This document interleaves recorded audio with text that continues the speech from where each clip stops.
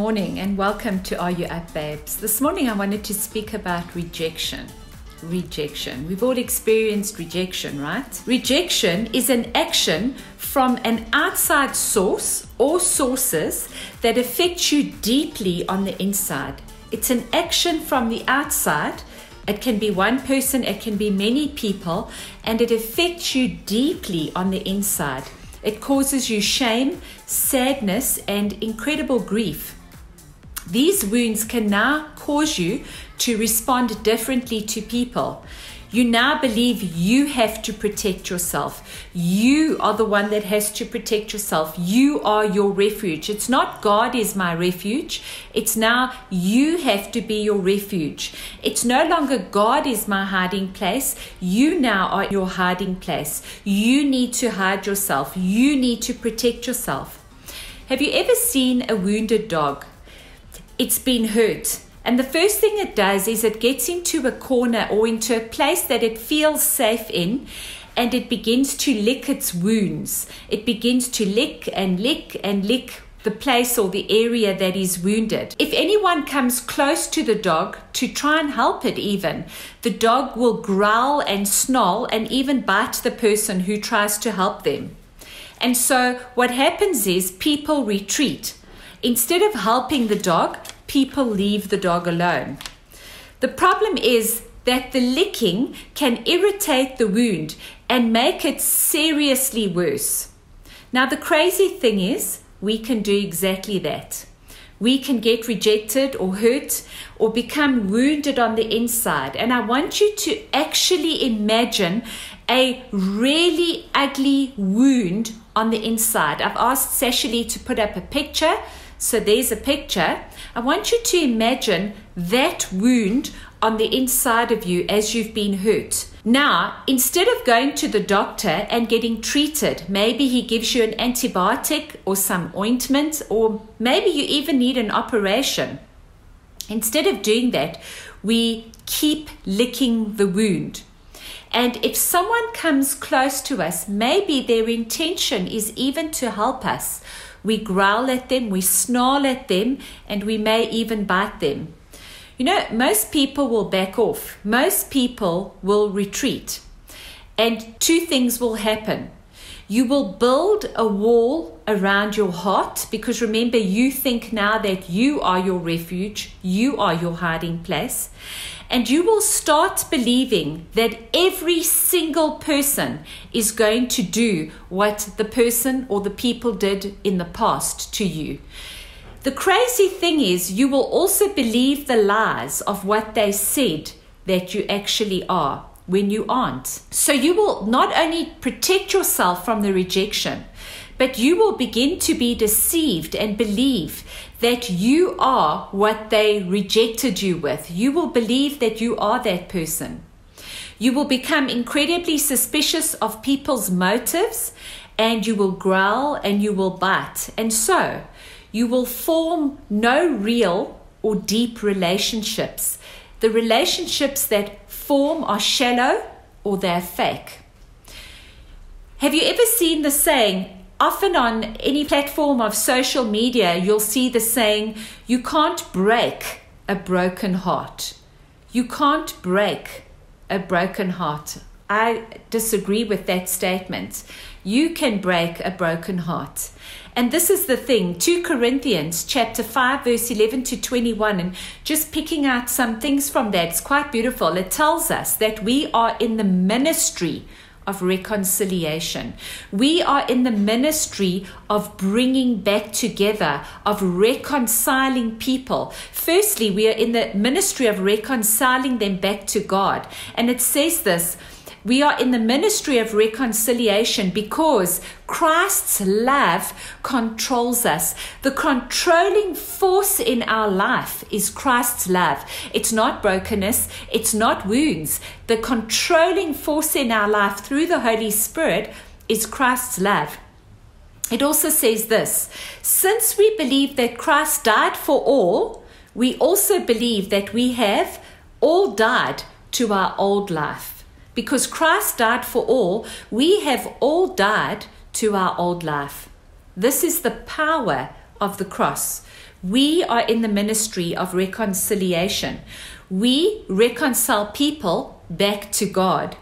The reconciliation comes through salvation when they realize what Jesus did for them at the cross, because God loves them and they cannot escape the love of God. You are not too bad for God to love you. He loves you. He already committed the act of love at the cross through Jesus Christ. So the ministry of reconciliation is getting people back to Jesus, back to their Father, that through the cross they come back into a relationship with God and are reconciled to God, where they understand who they are, their image in God, children of God, adopted by God, loved by God, and that they are forgiven. Then, when they understand that, they are healed. They have come back into a place of relationship with God. However, the wounds remain if we don't go to the doctor and let him treat it. Now let me say that again. The wounds remain if we don't go to the doctor and let him treat it. Because we can continue licking our wounds. We can continue nursing that terrible wound that's inside of us that's hurting, when God is able to supernaturally heal that wound. So now we're in this ministry of reconciliation because of Christ's love that controls us through the Holy Spirit. The Bible tells us that His Spirit brings unity. The Holy Spirit brings unity. How can there be unity if we're wounded? How can there be unity if we feel like we need to protect ourselves? How can there be love? You can't love. You can't trust. You don't believe people. You can't surrender your heart. And therefore you're licking wounds when you need healing. Now Paul said, since we believe Christ died for all, so as God has forgiven me, as His grace is for me, as His mercy is for me, as He loves me, He did that for all. He does that for others. He does that even for the people who have wounded us. Then it says, we also believe He died for our old life, our life before God, that we could come and make that exchange at the cross, my old life for a new life in Christ. But also that we can lay down our old habits, our old ways at the cross. So they're no longer part of our new life. The hurt, the wounds, the pain, it's no longer part of our new life. When Jesus was struck in His side, the Bible tells us He was struck in His right side with a spear. That blood needed to be shed to heal our wounds. The blood needed to be shed so that that yucky, pussy wound on the inside of us could be healed, so that we can be reconciled. We've already been reconciled back to God through our faith in Jesus Christ, but we need the wounds to be healed so that we can be reconciled back into relationship with people that have wounded us, that we can be healed and not wounded. You know, the great apostle Paul, the Bible tells us that he and Barnabas had ministered. They were men of great faith. Signs and wonders had followed them. Then Paul says to Barnabas, hey Barnabas, let's go back to all the cities that we have ministered to, all the cities that we have preached to, and let's go and see how the new believers are doing there. What Paul wanted to do was go back and consolidate the new believers, that they would continue to grow in their faith, that they would become stronger in Christ. So Barnabas says to him, hey, that's a great idea. Let's go.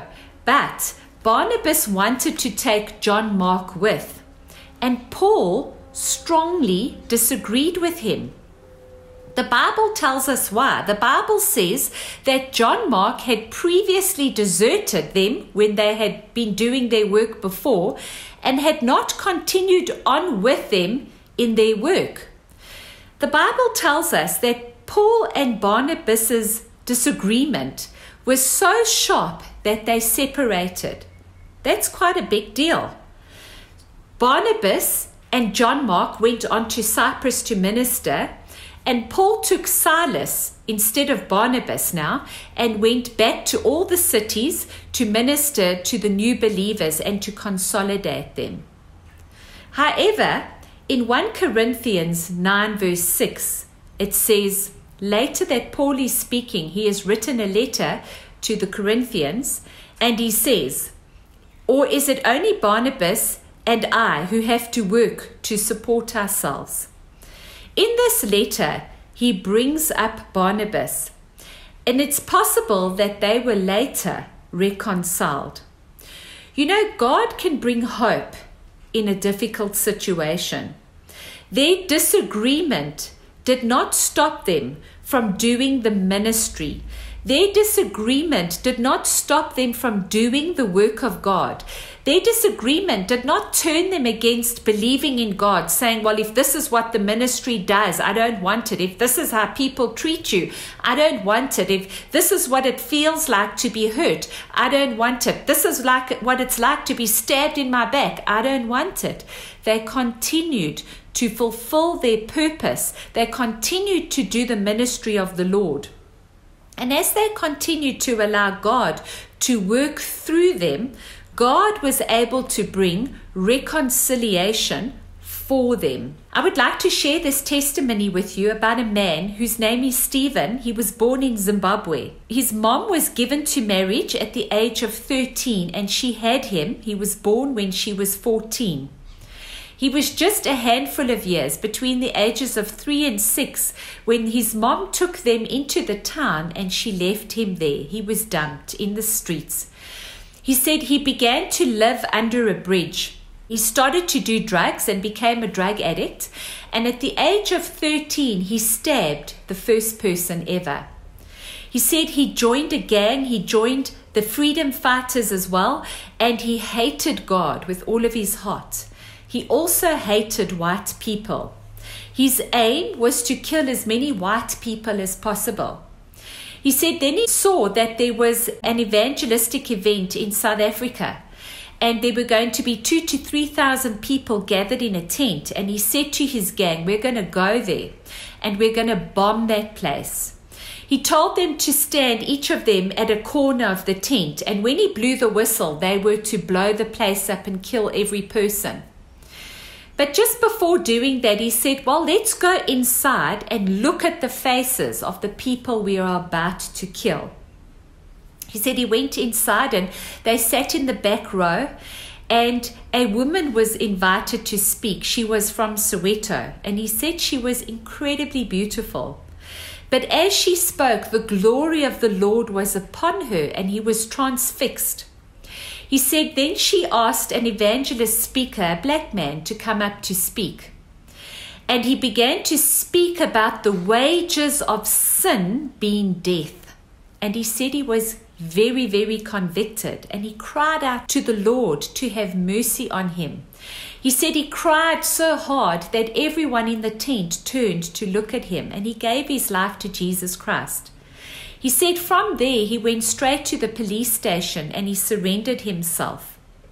He told them what he had done and that God had forgiven him. After 8 hours, the policeman said to him, well, if your God has forgiven you, then who are we not to forgive you?